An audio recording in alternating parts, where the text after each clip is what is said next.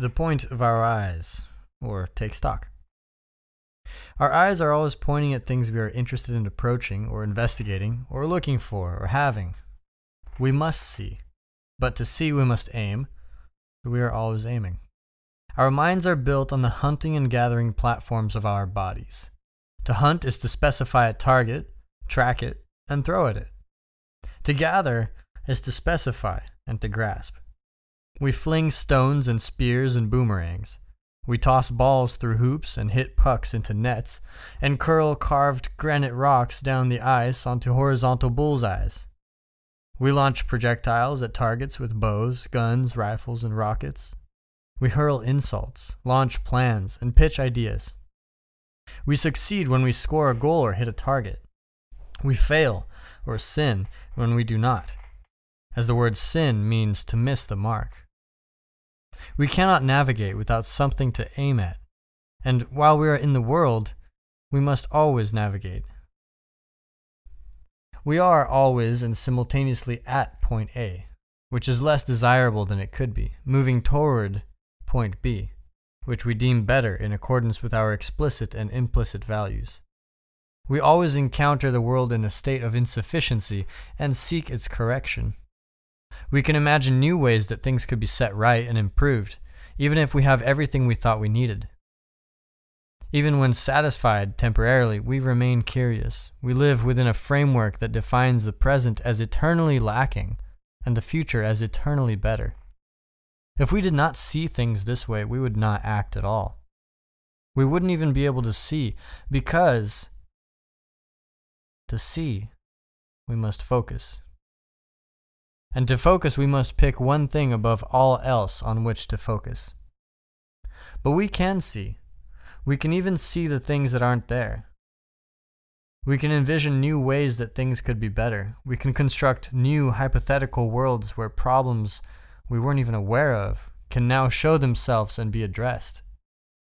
The advantages of this are obvious.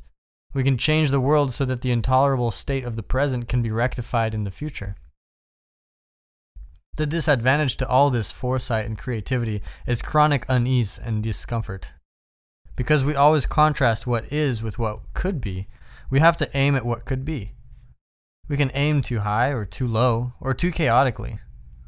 So we fail and live in disappointment, even when we appear to others to be living well. How can we benefit from our imaginativeness, our ability to improve the future, without continually denigrating our current, insufficiently successful and worthless lives? The first step, perhaps, is to take stock. Who are you? When you buy a house and prepare to live in it, you hire an inspector to list all its faults. As it is, in reality now, not as you wish it could be. You'll even pay him for the bad news. You need to know. You need to discover the home's hidden flaws. You need to know whether they are cosmetic imperfections or structural inadequacies. You need to know because you can't fix something if you don't know it's broken. And you're broken. You need an inspector, the internal critic. It could play that role if you could get it on track, if you and it could cooperate. It could help you take stock. But you must walk through your psychological house with it and listen judiciously to what it says. Maybe you're a handyman's dream, a real fixer-upper. How can you start your renovations without being demoralized, even crushed by your internal critic's lengthy and painful report of your inadequacies? Here's a hint. The future is like the past, but there's a crucial difference. The past is fixed, but the future, it could be better. It could be better some precise amount, the amount that can be achieved perhaps in a day with some minimal engagement. The present is eternally flawed. But where you start might not be as important as the direction you are heading. Perhaps happiness is always to be found in the journey uphill, and not in the fleeting sense of satisfaction awaiting at the next peak. Much of happiness is hope, no matter how deep the underworld in which that hope was conceived. Called upon properly, the internal critic will suggest something to set in order, which you could set in order, which you would set in order voluntarily, without resentment, even with pleasure. Ask yourself, is there one thing that exists in disarray in your life or your situation that you could and would set straight? Could you and would you fix that one thing that announces itself humbly in need of repair? Could you do it now? Imagine that you are someone with whom you must negotiate. Imagine further that you are lazy, touchy, resentful, and hard to get along with. With that attitude, it's not going to be easy to get you moving. You might have to use a little charm and playfulness. Excuse me, you might say to yourself, without irony or sarcasm. I'm trying to reduce some of the unnecessary suffering around here. I could use some help. Keep the derision at bay. I'm wondering if there's anything that you would be willing to do. I'd be very grateful for your service. Ask honestly and with humility. That's no simple matter. You might have to negotiate further, depending on your state of mind. Maybe you don't trust yourself. You think that you'll ask yourself for one thing and, having delivered, immediately demand more. And you'll be punitive and hurtful about it. And you'll denigrate what was already offered. Who wants to work for a tyrant like that? Not you. That's why you don't do what you want yourself to do. You're a bad employee, but a worse boss.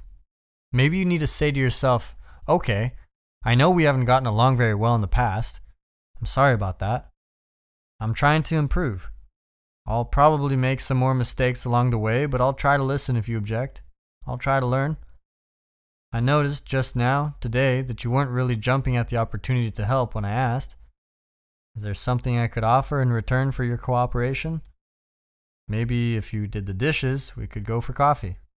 You like espresso? How about an espresso? Maybe a double shot, huh? Or is there something else you want? Then you can listen. Maybe you'll hear a voice inside. Maybe it's even the voice of a long-lost child. Maybe it will reply, really? You really want to do something nice for me? You'll really do it? It's not a trick? This is where you must be careful. That little voice, that's the voice of someone once burnt and twice shy. So you could say very carefully, really? I might not do it very well, and I might not be great company, but I will do something nice for you. I promise. A little careful kindness goes a long way, and judicious reward is a powerful motivator. Then you could take that small bit of yourself by the hand and do the damn dishes. And then you better not go clean the bathroom and forget about the coffee or the movie or the beer, or it will be even harder to call those forgotten parts of yourself forth from the nooks and crannies of the underworld. You might ask yourself, what could I say to someone else, my friend, my brother, my boss, my assistant, that would set things a bit more right between us tomorrow? What bit of chaos might I eradicate at home, on my desk, in my kitchen, tonight, so that the stage could be set for a better play? What snakes might I banish from my closet and my mind? 500 small decisions, 500 tiny actions compose your day. Today and every day. Could you aim one or two of these at a better result? Better in your own private opinion, by your own individual standards. Could you compare your specific personal tomorrow with your specific personal yesterday? Could you use your own judgment and ask yourself what that better tomorrow might be? Aim small. You don't want to shoulder too much to begin with, given your limited talents, tendency to deceive, burden of resentment, and ability to shirk responsibility. Thus, you set forward the following goal. By the end of the day, I want things in my life to be a tiny bit better than they were this morning. Then you ask yourself, what could I do that I would do that would accomplish that?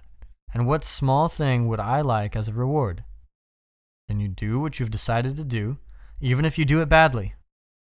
Then you give yourself that damn coffee in triumph. Maybe you feel a bit stupid about it, but you do it anyway. And you do the same thing tomorrow, and the next day, and the next. And with each day, your baseline of comparison gets a little higher. And that's magic. That's compound interest. Do that for 3 years, and your life will be entirely different. Now you're aiming for something higher. Now you're wishing on a star. Now the beam is disappearing from your eye, and you're learning to see. And what you aim at determines what you see. That's worth repeating. What you aim at determines what you see.